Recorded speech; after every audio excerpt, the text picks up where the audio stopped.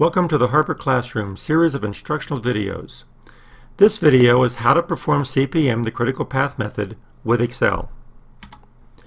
The agenda for this video on how to perform the CPM is the CPM algorithm. And the algorithm is in 5 parts, so let's start with part number 1. Part 1 is to determine the early start and early finish for each activity. So let's bring in Excel. I've typed in the definition of a project where we have the activities, we have the predecessor activities, and we have the duration of each activity. The critical path method is made up of the early start and early finish, successor activity, late start, late finish, and slack. This is what we'll determine with the CPM algorithm. Step 1. Activities with no predecessors, the early start is 0. Well, activity 1 and 2 have no predecessors, so down here the early start will be 0 for each one of them. Step 2. For all activities, the early finish is the early start plus the duration. So the early finish here is going to equal the early start plus the duration, but that's going to be true for all activities, so we copy that over. Step 3. Activities with one predecessor. The early start will be the early finish of the predecessor. Well, activity 3 has a predecessor of 1. So the early start of 3 will be the early finish of activity 1. Activity 4 has a predecessor of 2.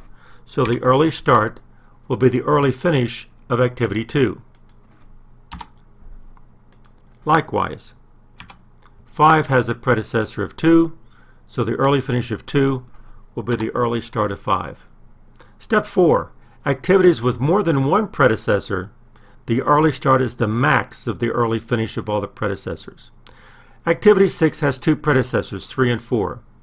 So the early start then is the max of the activities 3 and 4. Activity 7 has 3 predecessors, 3, 4, and 5. And so the early start will be the max of 3, 4, and 5. And there we've finished the early start and early finish for each activity. But there's 2 things that are important here. If we take the maximum of all the early finish, that's going to be the time of completion of the project. Second, the early start and the early finish defines the Gantt chart. And we've seen the Gantt chart in other videos. So now part 2. Part 2 is to invert the predecessor activities to obtain the successor activities. So if activity 1 is the predecessor activity to 3, that means 3 is the successor activity to 1. So I go to activity 1 and I put 3 as the successor. Activity 2 is the predecessor to 4 and 5, which means 4 and 5 will be the successor to activity 2. So I go to activity 2 and I put activities 4 and 5 as the successors. Activity 6 will be the successor to 3 and 4. So I go to 3 and 4 and put 6 on both of them. And finally, activity 7 will be the successor to activities 3, 4, and 5. So 3 has 6 and 7. 4 has 6 and 7. And 5 has activity 7. Then activity 6 has no predecessors, and activity 7 has no predecessors. So now, let's look at part 3.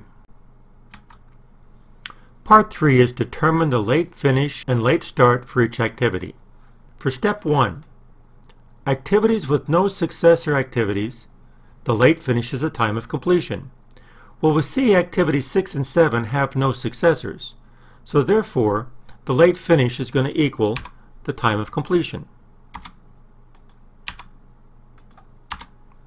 Step 2.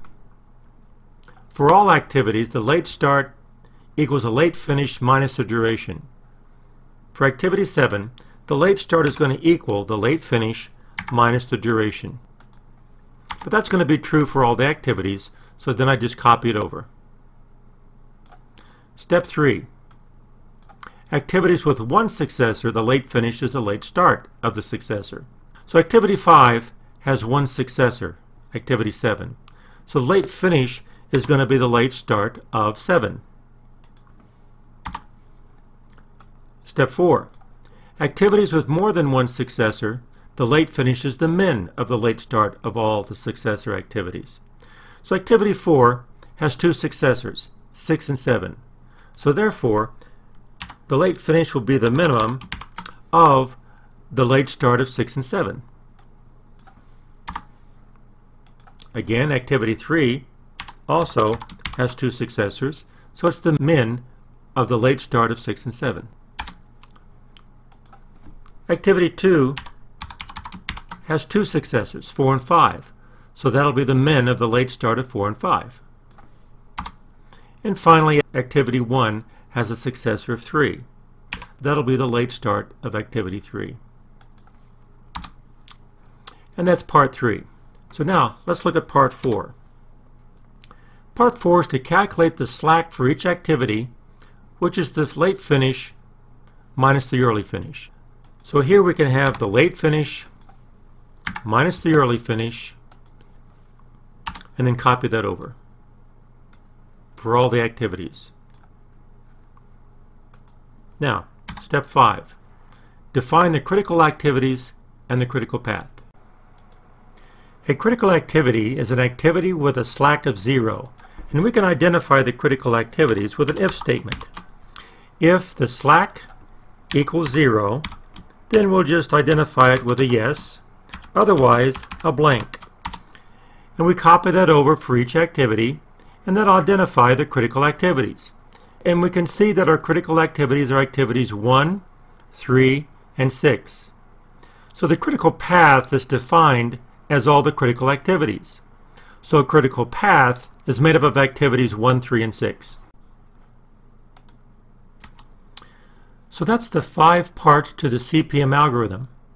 But this just represents the mechanics. The CPM algorithm is the basis for many other applications which would be the subject of other videos in the Harper classroom. So this ends the video on how to perform CPM critical path method with Excel. I hope this helps. Thanks for watching.